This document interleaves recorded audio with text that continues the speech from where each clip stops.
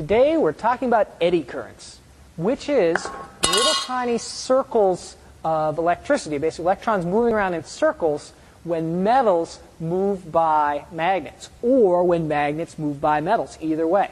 It's a special little interaction of magnetism, and it's pretty cool because it takes energy to cause anything to move. And so if I drop this piece of aluminum through a magnet, and then there's little tiny whirls of electricity in there, it has to get the energy from someplace. Well, let's just see what happens. If I take a regular piece of cardboard and drop it through the magnet, it falls like normal. Why? Well, that's because cardboard doesn't conduct electricity. So when it passes through the magnet here by the strongest magnetic field here, there's no eddy currents. The electrons don't whiz around, so it doesn't cost any energy for it to pass through. All right? But when I go with aluminum, it falls very slowly because aluminum conducts electricity. So the energy that would normally accelerate the aluminum down and make it drop real fast is instead taken up by spinning electrons around in circles there, right, which will absorb the energy. It's called eddy currents. You can see that more visibly if I take something like this, piece of aluminum with some strips in it, cut out, so there's not as much eddy currents going on in there. They're very small, I mean, so they still go on, but you'll watch it fall slowly at first, but then fast whenever it goes past the striped regions, like so.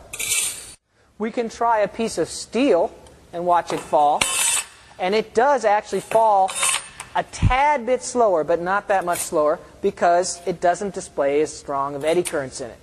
Here's a piece of lead, which again is metal, and you can see that it does fall a little slower than you expect it to if I was just dropping it flat, but it doesn't quite fall as slowly as the aluminum. Let's look at another couple cases. Okay. So I've got a long copper tube, and it's got open parts, and it's got solid tubing. Copper is a conductor, so it's going to have these eddy currents appear in them. And then I have these two projectiles. All right? And one is going to have no magnet in it, and so when I drop it, it's going to fall straight on down to the floor. And this one has a magnet in it, so when I put it in the tube, as it moves by the copper, it's going to create little eddy currents, and it will go slower as you fall down. So we have an example of the bullet without any magnet in it, and it falls right through. And then we have another example of the bullet with a magnet in it, and it falls slowly, slowly, slowly, goes fast, and then falls slowly again. And it's speeding up because that hole in the tube has less copper, so fewer eddy currents.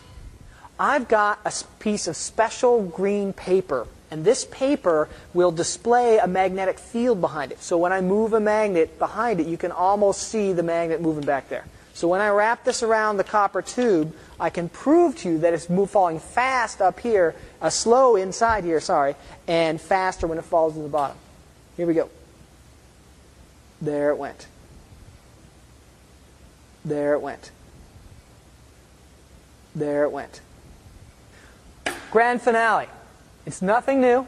It's, again, eddy currents and slowing down of things that conduct as they pass through a magnet. But it looks impressive. Come on. What I've got is two giant coils of wire. These are going to create really strong electromagnets in here.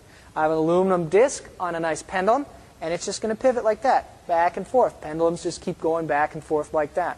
They don't stop. However, when I send electricity through these coils, I make huge, big old electromagnets, and then we'll have a magnetic field there. What's going to happen to aluminum? It should stop. So here goes. Let's try it out. We got it rocking just nice. Send in electricity. Boom, it stops. Just like that. Let's watch it again. Turn on electricity. Boom, and it stops. So we learned today that articles, metals that conduct electricity, when they pass by a magnetic field, will have currents of electricity induced in them, and that will take energy. So it takes energy to push them past the magnetic field. So the cool thing you can do then is all kinds of cool stuff. You could use this, if this were an amusement park ride and you were going along really fast, you could just turn on the brakes and bring everybody to a nice smooth halt. So until next time, enjoy magnetic.